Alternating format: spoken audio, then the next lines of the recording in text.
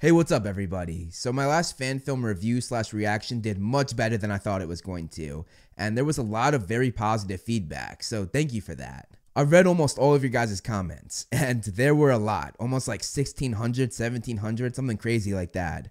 And the number one thing you guys recommended was The Sisters of House Black. It was made by a channel called Kelsey Ellison. I've never seen this fan film, but you guys hyped it up, so I have pretty high expectations. Like last time, I'm not just going to watch the whole thing, I'm going to cut it up, react to certain parts, give my opinions on things, point out Easter eggs, and I'll even add some of my film school mumbo jumbo, talking about certain shots, the writing structures, and anything else I see. Then at the end, I'll give my final thoughts and my rating out of 10. Judging by how many of you recommended this, I'm sure most of you have seen it already, but if you haven't, I have it linked down below. So now, let's get into it. October 31st, 1981. That's the day that Voldemort tried to kill Harry and killed Lily and James. Is that the Potters? They did a great job recreating the Black family tree. It looks just like it was in the movies. Oh, a pensive. We're diving into some memories, I see. Nice. 7 muggles have been reported to have mysteriously gone missing, having been grabbed by a group in black cloaks. Okay, that's an interesting plot point to start the film. It definitely drew me in. I'm sorry, that hair looks so fake. Is that supposed to be Lucius? And that must be Narcissa with him, because she was the only one with blonde hair out of the 3 Black sisters. Where are the teachers? Oh, that's some solid special effects right there too. You watching, Mudbloods? Oh, just throwing out racial slurs so casually. Alright. Shut it, Lestrange! Lestrange. So is that Rodolphus or Sebastian? They're the 2 Lestrange brothers. It means we have a bond like no other. I'm assuming those are the 3 Black sisters. Give them back now! I'm sorry, I know that's not supposed to be funny, but his acting. I know he's trying, but wow. That's funny to me. And what about all those newts I worked so hard for? Did she say newts? So I once said newts in one of my videos and I got absolutely roasted. People saying I wasn't a real Harry Potter fan. So apparently it's pronounced N-E-W-Ts or O-W-Ls. It's not owls. But now I'm wondering which one is right. I guess it doesn't really matter. You know that muggles are causing wars and destruction in this world! Their weak-minded blood does not belong with ours! I will marry a pureblood. Okay, so seeing the Black sisters' parents pressure them into marrying purebloods is really spot on, because to the Black family, that was more important than anything. More important than doing well in school, more important than their careers. Being pureblood is everything to the family. Don't be silly, Belt. Andromeda. Oh, I guess you could tell who the favorite is. It makes sense though, because Andromeda is eventually banished from the family. I'd like to see this so early on because it shows that the filmmakers really understand the dynamic between the Black sisters, the Black family, and most of all Andromeda. There is a very easy way to fix this. Goodness, she's forgotten enough as it is. You are a disgrace to our family. Oh, maybe Bellatrix isn't the favorite. So they erased her memories at some point? Okay, interesting. I want to see where they go with that. Our family is the noble and most ancient house of Black. You will all contribute to carrying on a pure magical bloodline. See, now that's a great line, because that one line delivers all of the information that I just gave on the Black family's priorities. That's a good bit of writing, because they incorporate a lot of information in a small amount of time, leaving more room for other things in the film. I've got to say, the costumes that we've seen so far are absolutely incredible. A big round of applause to the costume designers. Oh, so she's been getting her memory wiped, but she planned ahead and extracted those memories so she could still have them? Interesting, interesting. Father, Kadabra! Just casually practicing the killing curse, no big deal. Just a small moment, but they perfectly plucked that line from the movies. Ted! Ted Tonks. I like the early development between Ted and Andromeda because we know they eventually get married. It's also quite accurate that she tries to hide these feelings from her sisters who have a totally different outlook. Adding this actually adds a sort of sad side to Andromeda's character because she wants to fit in with her sisters so much, but her beliefs are just so different. So far they've done a great job understanding these characters and using the very little information that we had from the books to turn it into very interesting and compelling scenes that still stick to the canon. That's not easy to do. He's worse than Malfoy. I love the way Narcissa is like, yo, I know you're not talking about my man like that. He said he'd take us to visit the Dark Lord tonight. You two coming? Of course. If there's new magic being taught, I want to be there. I'll go get my cloak.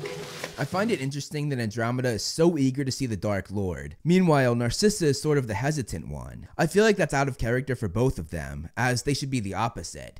Narcissa should be the one that wants to go, and Andromeda should be the one that's hesitant. Oh, are they gonna show him? Huh. Interesting casting choice for Voldemort. I like it, actually. Pure.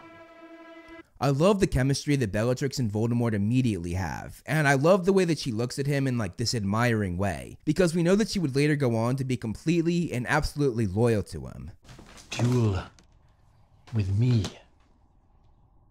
Bellatrix Black. Well, damn, I didn't see that coming. He barely lifted a finger. Oh, here we go, here we go. What the heck? It looked like he just used the Force. Wrong franchise, guys. No, I'm joking. He probably did a non-verbal summoning spell, but that was just funny to me. It looked really cheesy. You show much potential. I like this sort of defining moment for Bellatrix in Voldemort's eyes. That was a nice touch. Let me teach you. Okay, so this is where she becomes a Death Eater?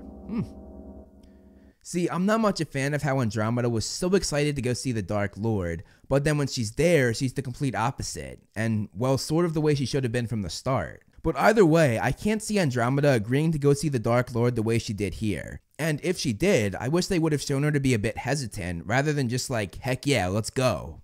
The view on Muggle relations is dividing the Wizarding World for the first time since Grindelwald. I like the mention of Grindelwald. That was a nice little Easter egg. The group in black cloaks have identified themselves as Death Eaters. They have claimed responsibility for multiple attacks.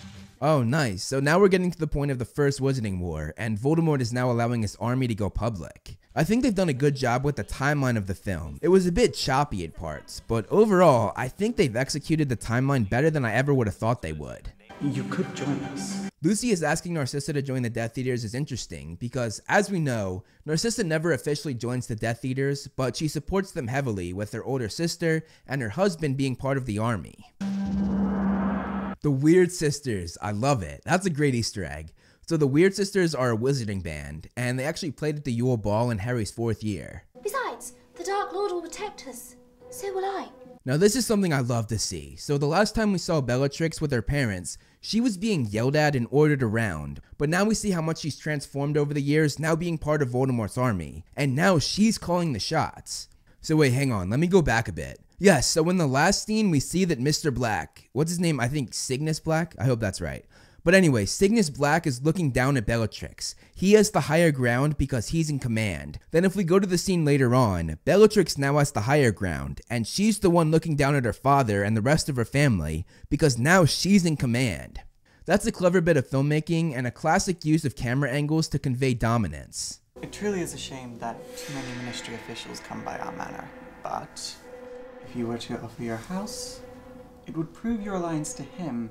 I'm sorry, I'm just not a fan of the casting for Lucius. He's supposed to be in command and in charge when he enters a room, but here he's just soft-spoken and doesn't really come off as the cocky and arrogant Lucius Malfoy that we know. Also, I don't think the wig is helping. I'm sure this kid is a great actor, I mean no disrespect, but this just wasn't the role for him. He can keep us safe. See, now even Narcissa has a more commanding presence than Lucius. I'd actually love to see this because it really shows Narcissa's transformation. I just wish they got an actor for Lucius that could match her level of dominance. I will give permission to this on one condition.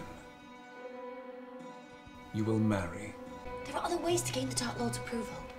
How does Lestrange sound? Okay, so I have to comment on this because this is fantastic. So in the canon of the 7 books, Bellatrix married Rodolphus, but she never loved him, her heart always going for Voldemort. So to add this scene where Bellatrix only agrees to marry Rodolphus to impress Voldemort is such a great addition. It adds a whole new dynamic to her love for Voldemort. Everything that she does, even marrying someone, is all for him.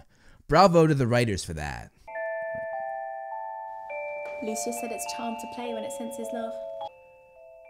Wow, that is the most Bellatrix wedding dress I've ever seen. The costume designers nailed it. Oh, there's the dark mark. I'm honestly really enjoying the bond that these sisters have. It's something that was never really addressed in the series, so adding something like this that isn't technically canon was risky, but I really like what they're doing here. I'm not a fan of these quick movements and like the whoosh sound effects. It's a cool concept to have it all be filmed in one shot, but they just didn't do it in a way that enhances the film. It doesn't hurt the film per se, but it definitely doesn't add to it, and when that's the case, you should just leave it out. Serious? This is incredible. How did you get it to track people? Sirius and the Marauders map. I love it. Actually, I was going to ask if you could help me with the Slytherin clue. Oh, that's something I never thought about. How the Marauders knew what the Slytherin, Hufflepuff, and Ravenclaw common rooms looked like. That's a great little addition. You know you're going to need some sort of concealment charm though if you don't want anyone stealing it. Actually, she's right. There's one that I use on my letters. The Lycoris charm. Wow, okay. So some of the ideas for the Marauders map came from Andromeda. I can get down with that.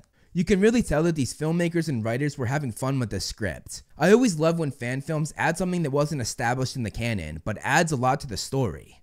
Seeing Sirius and Bellatrix interact, knowing what happens in the future, is sort of ominous. No thanks. Hold up, is that Vhagar in that picture? I think it is. That's outstanding. If you don't know Vhagar, he has a YouTube channel. He does a lot of Harry Potter stuff. If you don't already know him, go check him out. Tell him I sent you. See, now I'm second guessing myself. If that isn't Vhagar, that's gonna be pretty embarrassing. Either way, check his channel out. Come along, Sirius. I want you to talk to the Carrow girl. The Carrow girl. Wow. That's one of the siblings who took over at Hogwarts when Snape was made headmaster. That's a nice addition. She's probably not a Death Eater yet, but she eventually would become one. Attacking a Muggle Parliament building. Wow. This camera work is horrendous. It's been pretty good up until this point, but it's really bad here. Oh, so this is the scene that we saw at the beginning of the film. Wow, my dumbass really said that was the Potter's house. I thought it was Voldemort because of the date. This isn't right. We can't keep on living like this. See, now this is more of the Andromeda that I expected, wanting to cut ties with her pureblood family. However, I don't know if Narcissa's allegiance was wavering yet. Later on, yes for sure, but that was only when Lucius was cast down by Voldemort after book 5. But at this point in time, I feel like she would stand beside Lucius and Bellatrix, especially Lucius, because if Voldemort found out what she did, that would screw Lucius over. And knowing Voldemort, that might mean the end for both of them. Let's see how it plays out though. I want to give them the benefit of the doubt. Oh, she's pissed. Wow, Bellatrix's transformation is phenomenal in this film. Stop being so selfish! Wow, she sounded just like Helena Bonham Carter there. You disgust me. I've been doing a magnificent. I have power you will never reach. Okay, so now we see the ultimate fate of these sisters. Bellatrix, the extremist on one side, then Andromeda on the opposite end on the other side, and then Narcissa in the middle. That's great writing. This is a Death Eater! That slap. Wow, that was not well done. You're mad. Now that right there is Bellatrix. I love it. This actress is incredible. I've got to give her props. They struggle a bit with the physical stuff. They're just moving so slowly when they do it. That's exactly what they do. This reminds me of when Bellatrix held Hermione at knife point. And just like Ted Tonks, she was a Muggle-born too. We're engaged. And that is where she lost Narcissa's trust. I like that. I like that the thing that made Andromeda turn on her was Andromeda tainting the Black family. Damn, bro, don't stop and watch. Get your wand. Help him.